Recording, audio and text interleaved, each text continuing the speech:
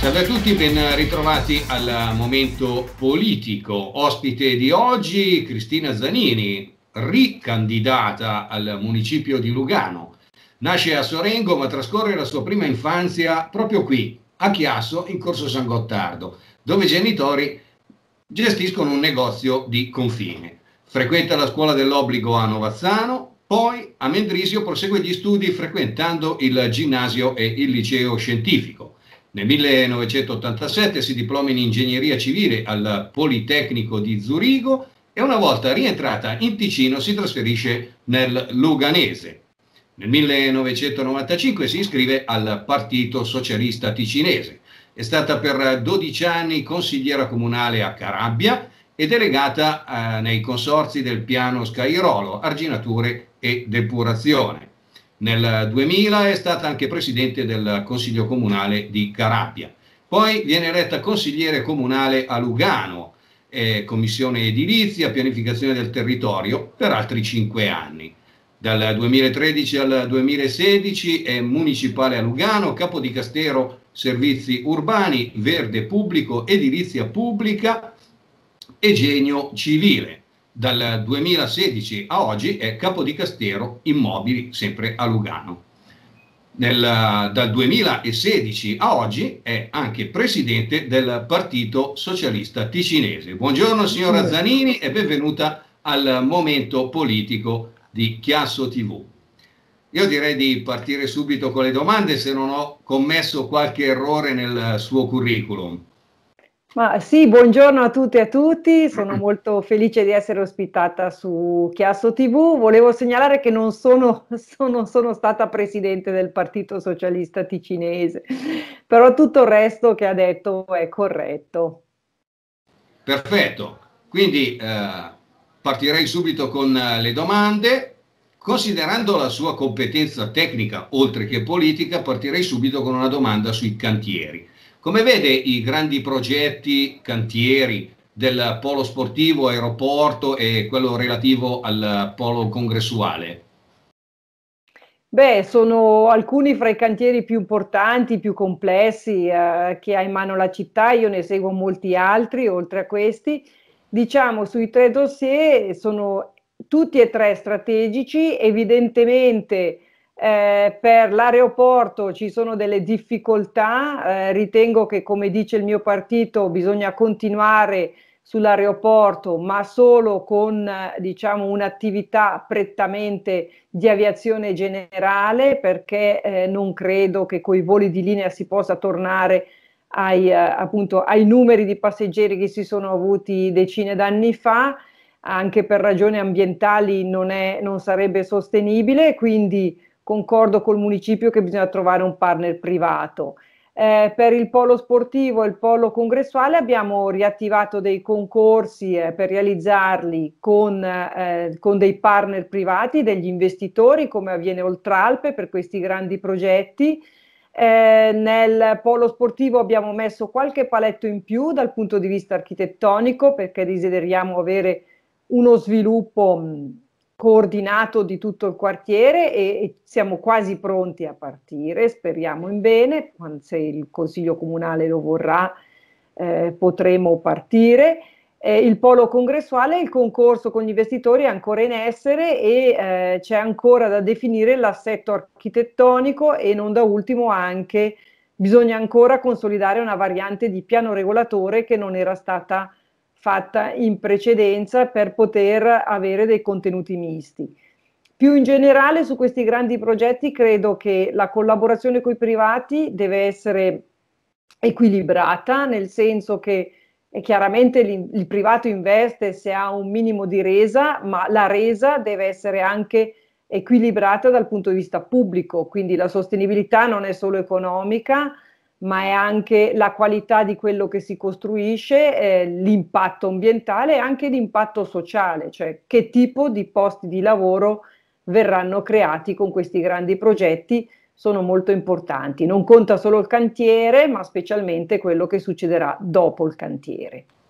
Bene, partiamo con la seconda domanda. La seconda domanda è: il Covid-19, oltre che a mettere a repentaglio salute e vita di molte persone ha sottoposto a un grande rischio anche l'economia locale, mettendo a dura prova soprattutto le piccole e medie imprese che operano nella vendita al dettaglio e nella ristorazione. Suppongo abbiate già fatto a livello comunale qualcosa, ma ritiene che appunto a livello comunale i commerci debbano ricevere ancora aiuti concreti, o comunque chi non li ha ricevuti debba ricevere aiuti concreti subito? Sì, sicuramente sono stati messi in gioco già tanti investimenti sia a livello federale che cantonale, ma ci sono delle nicchie che non sono coperte e qui evidentemente saremo chiamati come comuni a dover rispondere non solo con aiuti finanziari, ma anche con un accompagnamento e capire se alcuni settori non devono anche magari valutare una riconversione. Come città abbiamo ad esempio attivato subito una piattaforma informatica che si chiama Chilometro Zero per promuovere maggiormente i commerci locali che grazie al Covid sono stati anche un po' riscoperti, non c'è, è un aspetto se vogliamo un po' positivo in questa situazione molto difficile. Abbiamo messo in atto anche dei punti con i Lugano Points, cioè una moneta, se vogliamo, di Lugano per favorire maggiormente appunto il commercio locale. È evidente che in alcuni settori può darsi che bisognerà fare delle riconversioni. Un tema, ad esempio, è quello degli affitti, capire come si può entrare in discussione anche con i proprietari immobiliari per fare in modo che gli affitti siano abbassati o adattati alla situazione d'emergenza. I comuni sono chiamati a rispondere assieme a Cantone e Confederazione sicuramente. Ecco, se dovesse essere rieletta, in che modo interverrebbe lei personalmente per aiutare i commerci e ristorazione a risollevarsi, oltre a quello che avete già fatto? Ma direi che una delle prime cose che bisogna fare, bisogna farlo non solo per i commerci ma anche per le abitazioni, è di aprire un tavolo con i proprietari immobiliari perché ci sono molti spazi sfitti e i molti spazi sfitti sono dovuti anche al fatto che gli affitti sono troppo alti e non si comprende perché sono così alti. E quindi per valorizzare maggiormente, per rivitalizzare, bisogna anche capire ad esempio se gli affitti al pian terreno devono essere adattati, abbassati e bisogna fare una discussione molto chiara appunto con i proprietari immobiliari. È sempre meglio avere un affitto basso e un inquilino contento che resta nel tempo piuttosto di avere questi luoghi vuoti e deserti solo perché non si trova più nessuno che è in grado di pagare affitti alti. D'altronde abbiamo tassi ipotecari bassissimi e non si comprende perché appunto gli affitti sono sempre così alti. E poi chiaramente bisogna incentivare maggiormente i giovani anche a riprendere delle attività commerciali e di ristorazione perché non sempre c'è anche un passaggio diciamo, di consegne fra le generazioni più anziane e le generazioni più giovani.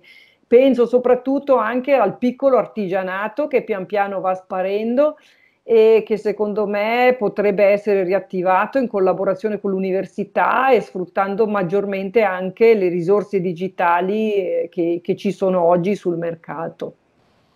Bene, curiosando sul suo sito web personale salta subito all'occhio una grande sensibilità green, tant'è che ha collaborato nel 2007 alla realizzazione della casa montarina a Lugano Besso, ovvero, per chi non lo sapesse, la prima casa di 6 piani completamente in legno realizzata in Svizzera. Cosa propone per Lugano dal punto di vista ecologico? Ma si possono proporre tante cose. Innanzitutto la cosa principale che bisogna fare a corto termine è avere degli spazi più pubblici, più verdi e più fruibili a pedoni e biciclette, questo anche per combattere il surriscaldamento climatico. Ci lamentiamo che le persone vanno via da Lugano, ma anche perché l'ambiente di vita non è nel tempo non migliora e quindi abbiamo bisogno di spazi pubblici più verdi, abbiamo bisogno più alberi specialmente, quindi non mettere i posteggi sottoterra e un po' di verde sopra, bisogna fare in modo di poter alberare veramente in gran parte gli spazi pubblici. Poi dal punto di vista delle costruzioni si può naturalmente far tantissimo. Io sono di professione ingegnera civile strutturista, mi sono sempre occupata di edifici sostanzialmente, e anche qui si può fare moltissimo, ad esempio con la costruzione in legno, come lei ha ben detto, ma anche con il recupero del materiale di demolizione col calcestruzzo riciclato, con delle isolazioni maggiori, quindi più fotovoltaico, i tetti verdi. Si può fare già moltissimo nella costruzione, ma quello che si può fare ancora di più è non demolire quanto è già costruito e risanare energeticamente, specialmente gli edifici esistenti. Al momento dobbiamo forse preservare il nostro territorio da ulteriori costruzioni che al momento non sono indispensabili. Quindi, nel caso venisse rieletta, il progetto che le sta più a cuore e per cui si impegnerebbe maggiormente? Boh, ce ne sono parecchi. Innanzitutto penso che Lugano debba costruire una sua identità del post-aggregazioni che unisca tutti gli ex comuni. È molto difficile superare questa mentalità. Anch'io stessa vengo da un piccolo comune e questo lo si può fare con tanti progetti diffusi. Ad esempio abbiamo questo progetto di rivitalizzazione delle ex case comunali, e quindi le famose case di quartiere che chiameremo spazi insieme, SPIN. E poi ci sono dei progetti più diffusi come ad esempio appunto la politica dell'alloggio, che mi interessa consolidare. Abbiamo fatto dei piccoli passi ma non è ancora sufficiente, e il piano direttore comunale è il grandissimo progetto della prossima legislatura. Diciamo, sono forse progetti che non si vedono. Quello che vorrei comunque vedere nei prossimi 3 anni è inaugurare la masseria di Trevano di Framartino, che andrà in cantiere prossimamente, le diverse scuole che sono già in corso di realizzazione, le scuole e case anziani, e appunto vedere anche la creazione di appunto una nuova identità della città, con le persone che interagiscono meglio grazie a spazi messi a disposizione anche da parte del comune. Ecco, questo diciamo è quello che mi piacerebbe vedere nella prossima legislatura. I grandi progetti sono impegnativi, devono proseguire, ma un passo dopo l'altro arriveranno anche questi. Ringraziamo Cristina Zanini per essere stata con noi e speriamo di averla ancora ospite a Chiasso TV. Grazie Grazie, mille. signora Zanini, a presto. Grazie mille, grazie a voi, tanti saluti a Chiasso.